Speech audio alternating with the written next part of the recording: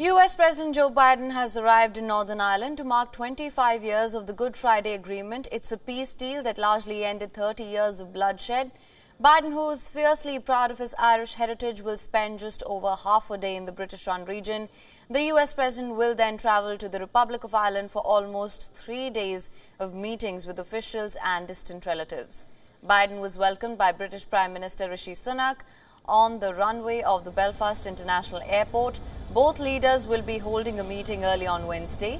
Biden will also hold talks with each of the leaders of Northern Ireland's 5 main political parties. He will later give a speech at the Belfast University. Biden arrives at a delicate time in Northern Ireland and will need to tread carefully here. Our next report has all the details. Take a look. U.S. President Joe Biden's visit to Northern Ireland coincides with a particularly delicate time in politics there. This footage underscores it.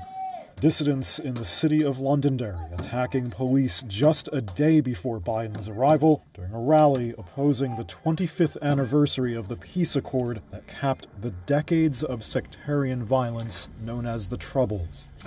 So what's behind Biden's visit, and why does it matter?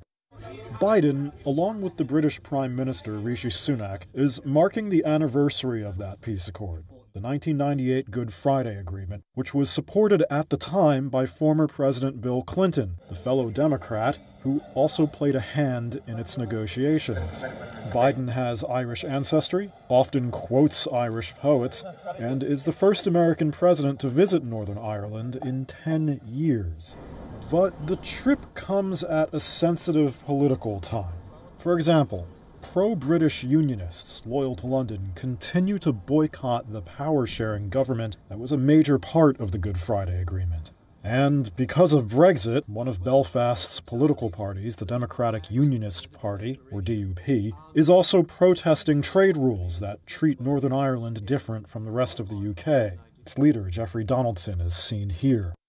On Biden's agenda are meetings with representatives of 5 political parties, and he's expected to float American investment opportunities to help break the impasse, but the White House said he's not planning to pressure them.